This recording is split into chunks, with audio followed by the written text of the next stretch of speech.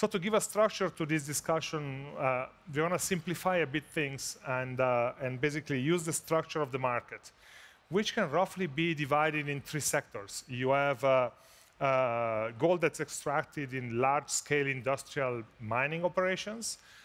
You have gold that comes from artisanal and small-scale miners, and then we have recycled gold.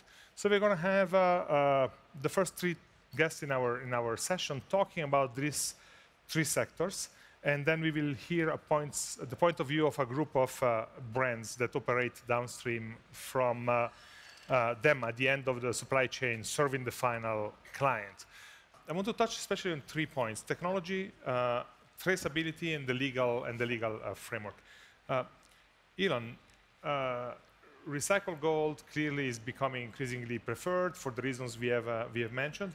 But as you said, it's difficult to, you gave the Chile example, but it's difficult to really identify and know what it is. And one issue you didn't touch upon is the issue of laundering, the gold equivalent of money laundering, right? Which is also recycled gold in a way, but is problematic. So what's your approach on that?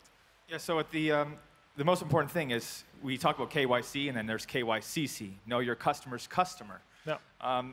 So basically, first off, we need our client to know what we do upon them and how we verify that client. And we need to express the exact same theories and that system onto our own clients, so they understand exactly what they're looking for, what we're looking for. We have to teach them exactly what's coming in, the questions to ask, what they're purchasing, if there's any irregularity, anything, any red flags. Yeah. And that's a big thing in this industry. If you can watch red flags, you can monitor it and ensure that nothing bad's coming in. Virginie, refiners often keep figures to themselves, right, close to their heart. They seem reluctant to release detailed information about the provenance, the volumes of gold, and so on. I assume part of it is a competitive issue, but is there a possibility to be more open, to give more information?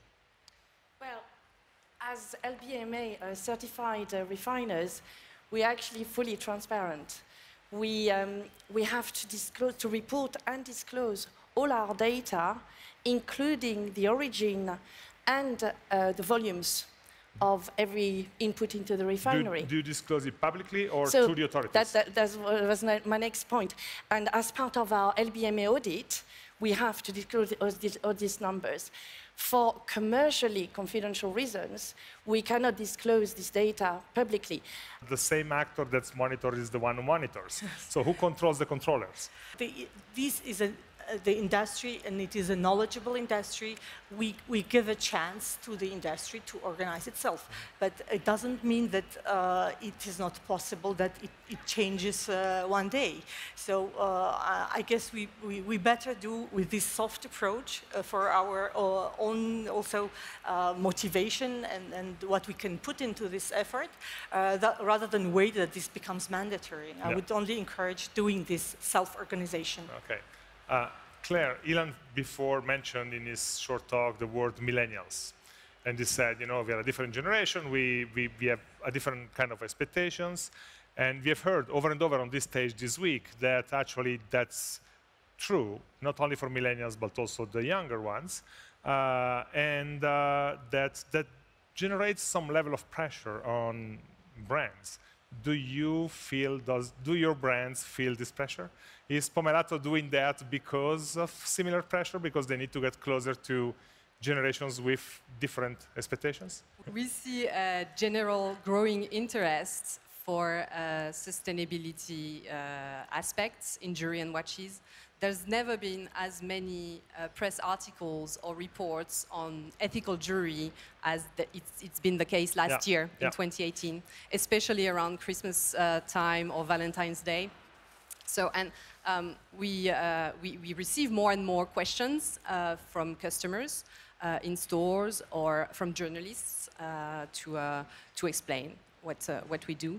So definitely, we think that it's the future.